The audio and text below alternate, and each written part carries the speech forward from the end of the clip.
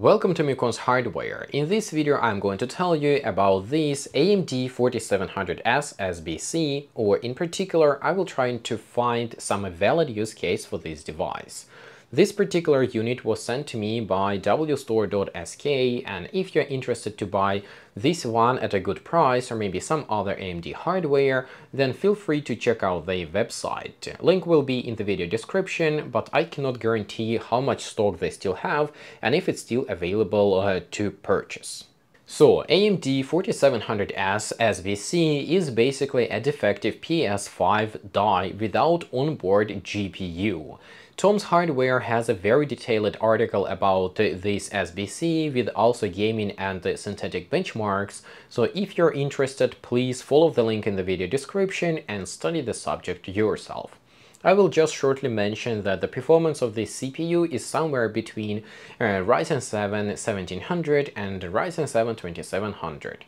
The memory subsystem here is pretty interesting. Instead of the standard DDR memory, we have GDDR6 memory. This particular board has 16 GB, but there are also options with 8 GB. And this is not good, because with GDDR6 we have a pretty good read-write performance, which is better than many x99 systems with quad-channel memory configuration, but at the same time the memory latency is just atrocious. In my case, testing with AIDA64, I have got more than 140 nanoseconds memory latency.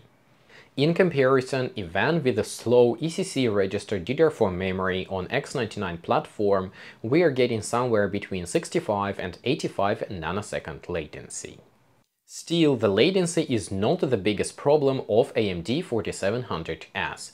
The biggest problem is the connectivity. The PCI Express X16 slot that you can see on the motherboard is actually PCI Express 2.0 X4, and this is not enough even for the slow graphics cards. According to Tom's Hardware testing with RTX 3090, this 4700S is only able to render 66 FPS, while even the old Ryzen 7 1800X is able to deliver 99 FPS. So in this video I'm not even going to test games or try to pretend that it is somehow playable. Instead, I will try to find another use case, and my hope lies in the USB ports. A part of the pathetic PCI Express X16 slot, this 4700 SBC has 2 SATA ports and 8 USB ports. Out of these 8 USB ports, we have 4 standard USB 2 ports, and then we have 1 USB 3 5 gigabits per second and 3 USB 3 10 gigabit per second ports. So my hope is that I can install 2.5 gigabit Ethernet adapters into the USB port, and PCI Express X16 slot can be used for a SATA adapter.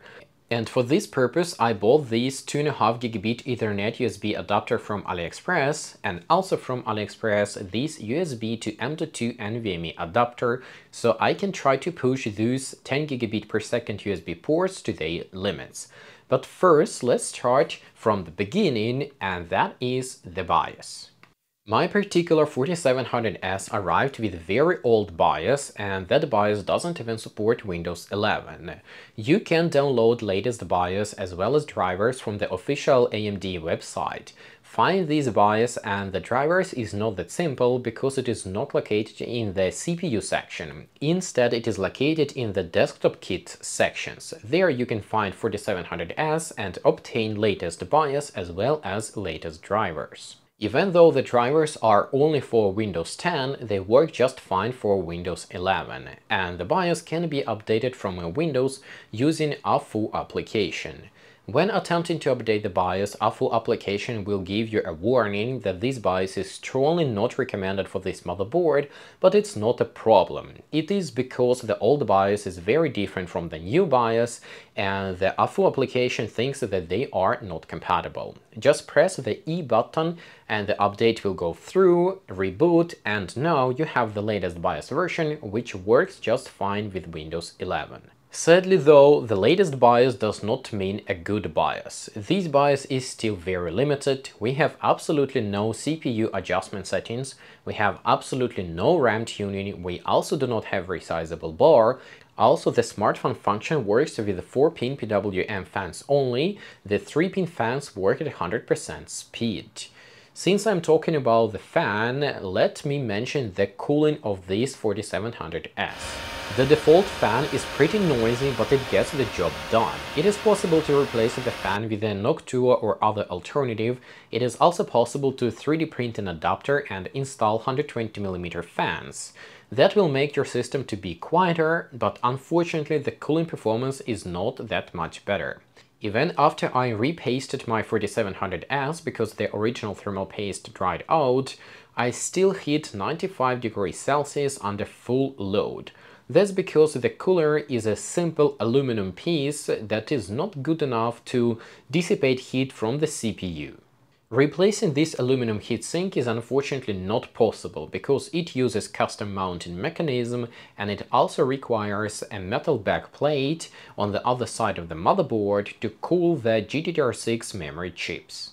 Nevertheless, all of these issues or shortcomings of this 4700S could be forgiven if and only if we could use it as a small home server or a NAS.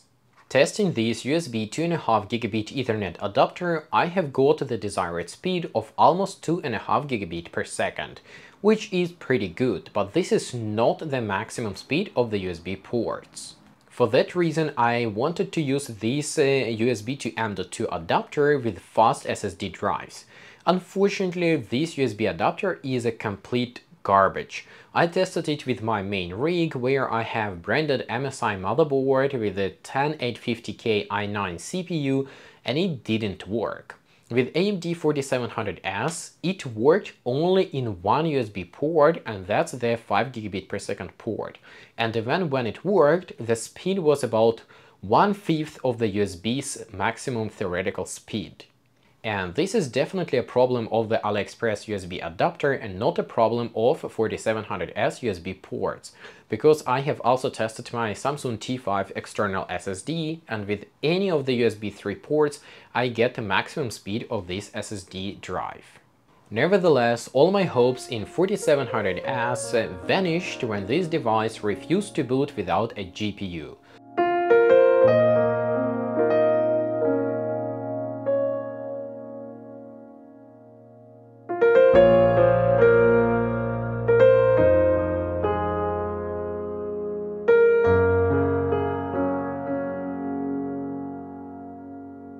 So my hopes to build some sort of a NAS did not come to reality, because the PCI Express X16 slot, this pathetic one, must be used with a GPU. There is no space to install a SATA adapter, and we have only 2 SATA ports on board. Additionally, 4700S is very power inefficient. At idling, it consumes almost 75 watts of electricity, which is very bad, and especially bad for a home server or a NAS, which is supposed to consume as little as possible power because most of the time it will be idling. In the BIOS, I found some CPU power stage settings, something like CPU-C state. But even if I use the slowest one, when the CPU performs like a turtle, the idle power consumption is still the same, somewhere around 70-75 watts. It's pretty sad, but I was not able to find a valid use case for this AMD 4700S. The connectivity is way too limited, the power efficiency is not good enough, and the performance is also kinda bad. Still, it might be a very interesting collector's piece, and of course you can use it as a regular desktop or office PC if it can be found for cheap.